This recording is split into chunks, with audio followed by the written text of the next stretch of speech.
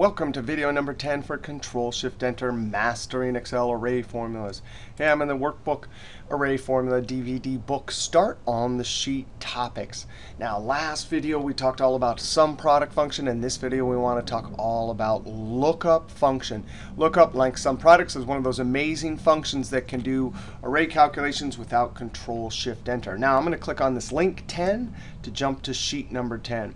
And as I have been doing in the last few videos, I have a bulleted list here of the topics we've covered in the first 9 videos. This is kind of the main concepts we've covered so far. All right, lookup function.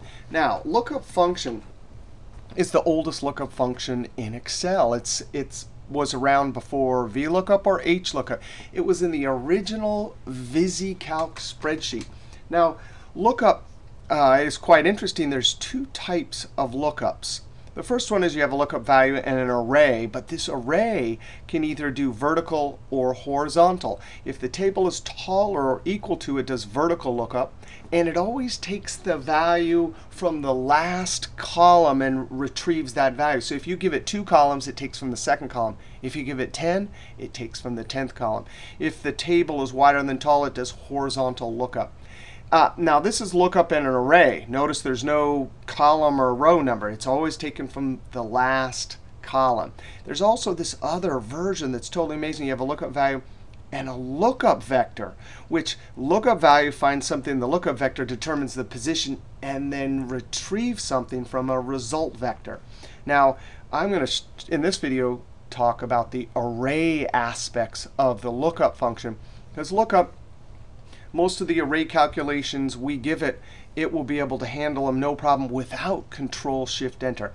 Now, there's a link down here to another video, lookup. This is the name of the video, lookup function beginner to advanced 23 examples. And there's the link. It's at YouTube. It covers all aspects of lookup, not just the array aspects like we're going to look at in this video. All right, let's look at our first example. And guess what? Back in video number 5, we had this same setup. We did lookup adding. We had a data set. We have with transactions, right? And we have the prices, but we need the total cost also. And that didn't come with our data set. No problem. We built the sum ifs, the criteria argument. We gave the criteria argument more than one value. We gave it 5 values as criteria. That means the sum ifs will spit out 5 answers by doing what? Looking in the sum range right here, and there's the criteria range. Now, the nice thing about the sum ifs is it didn't matter whether this column was sorted or not. But here's the deal. If you can sort this first column, we can use lookup function, take advantage of the speed of approximate match lookup, and we'll have a faster calculating formula. So I'm going to look at lookup. Right? We have 3 great examples for lookup, and we're going to see how array calculations can be done in each one of these arguments. So here's the lookup value. I'm simply going to highlight all these. Just like with sum ifs, right? Sum if has the criteria argument. Here we have lookup. The fact that we're given this lookup value multiple items, it makes it an array calculation. That means the lookup will spit out multiple answers, 5 answers. Well, 1, 2, 3, 4, 5 answers, just as many lookup values as we gave it. Now, I'm going to do the array part here.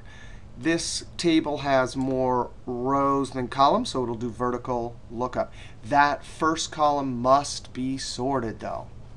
All right, well, if I highlight this and hit the F9, boom, it returns multiple values. Now, we mentioned that the lookup function can do array calculations without Ctrl Shift Enter, except for when the function itself is spitting out multiple answers. Then you have to use Ctrl Shift Enter. And we'll see that the array result vector and lookup vector, those ones can handle array calculations when the function is delivering a single value without using Ctrl Shift Enter. All right, so I could use sum and Ctrl Shift Enter, but just like the sum ifs example up here, I'm using sum product. It'll simply take those values, array of values created by the lookup, and add them. There we go. Now, I have some timing results to compare and contrast these. So I'm going to go look for the Lookup Adding Timing Workbook, Control O. And actually, when you get the DVD, the Timing Formulas folder is the one you want to look in, and then Lookup Adding. All right, so I took the SUMIFs in this column here and the lookup, did some timing, and then the lookup SUMPRODUCT was significantly faster. So if you were to go from using this to this formula, you would see significant decrease in calculation time. Now, as we mentioned before, it is worth timing your own formulas if you're concerned about huge array formulas slowing down your spreadsheet. Excel MVP Charles Williams has an absolutely amazing website, and you can download code to time your own formulas. This actually is inside of an article. There's the code. You download it, and you can time it. But this article is amazing about how to speed up spreadsheet calculation time. All right, I'm going to close this workbook. Now, we just saw lookup value, an array calculation inside of that argument. Let's see another example. Actually, this is the same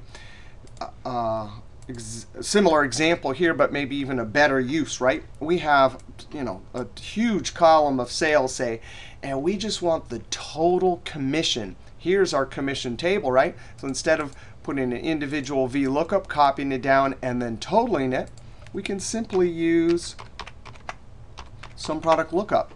The lookup value, I'm going to give it an array of values. As soon as we do that, we know lookup will spit out an array of values, an array of answers. And then I'm going to use the array. Taller than wider. It looks it up here. Approximate match only. This column must be sorted. It will retrieve something from there. And there we have it. Absolutely beautiful. All right, so definitely lookup value can do some array calculations. Now let's see a couple of the other arguments. And these formulas will spit out a single answer, so we won't have to use Ctrl Shift Enter or house them inside of SUMPRODUCT. Here's a situation. We have some data, and this is mixed data. And we always want to be able to retrieve the last item. So right now, I should have a formula that gives me 45. If I put anything somewhere else in this column, it should get me the last item. Well, let's first do an array calculation to determine which cells have something in it. So I'm going to highlight the entire column. And I'm going to say anything in that not. That's the comparative operator, not, which is less than, greater than. And then double quote. That's a null text string that says, hey, is anything not empty? We should get a true, true, false, false. So when I highlight this and hit the F9, boom. There, the fourth position is the true that I'm interested in, because that's the last one. Now, if we're doing lookup, if we do approximate match lookup, and our lookup value is bigger than any number in the lookup array, it'll always get the last one. So check this out. I'm going to convert these to numbers, but only the numbers. I only want the number 1. I don't want the 0 to show up for false, because that'll mess up our trick, our ability to get the last number using approximate match. So watch this. To convert those trues and falses to 1s and 0s, I'm going to say 1 divided by. All right, and so what this does is that any math operation on trues and falses convert them to 1s and 0s. But because we're doing divide by 0 is an error, a divide by 0 error. So check out this array, F9. And there I have it. The 1s, which are numbers, right, represent something's in the cell. And the divide by 0s means there's nothing there. And guess what? The lookup function will not be bothered by divide by 0 errors. It'll just see it if we use this as our lookup array. It'll just see it as potential things to look up. Now, the whole trick is going to be when we use lookup, approximate match. Anytime you give a lookup value bigger than any number in the array or lookup array, it will always get the last one. So there we go. Lookup value 2, we know this is going to be divide by 0s and 1. It'll automatically keep looking until it can't find any more numbers and take the last number. Control Z. All right, now, comma. the result vector? Well, if I want these values here, I simply highlight it, and that is amazing. We are making an array calculation in the lookup vector, and I simply hit Enter. No Control Shift Enter. Boom, it works. If I put the word rad right here, it obeys and gets and looks up the last item. Now I'm going to Control Z. What if I wanted to look up not the actual data itself, but find the last data that has been entered and look up the date? No problem. I'm going to copy that in Edit Mode. Edit Mode, Control V, and I'm simply going to change the result vector to the dates. Control Enter. No curly brackets up there. That is absolutely beautiful. If I change this to rad, it's telling me rad happened on 12/1/2012. All right, now our last example. Let's see. So our last example is going to be from finance. And I don't want you to so much worry about the finance part of it because this isn't a finance video. But there's a great calculation, and we will make this array calculation in the result vector. Now, in finance, it's all about cash flow. So you have these periods, time 0, spent 200 million on a machine. And then these are all the cashes we've recouped over the years. Over here is a cumulative cash flow column, which means there's still 95 million left to retrieve on this project. Now, in finance, you have a required rate of return. Net present value is the calculation to determine the value of this particular project. IRR gives you the internal rate of return. But payback simply tells you how long it takes to recoup your cash. So somewhere in this column between year 2 and 3, we can see we got to 0, meaning we've recouped all of our cash. So the payback is this calculation. You would come up here and say, oh, well, I know it's between 2 and 3, so 2. And since I still have to recoup 30,000, and I get 30 million, and there's 70 million coming in during year 3, you simply compare for the fraction of a year, 30, compared to the total we bring in during the third year. Now that calculation will tell us it took us 2.43 years to retrieve our cash back. Now, for purpose of thinking about how we would make an array calculation here, let's look at this.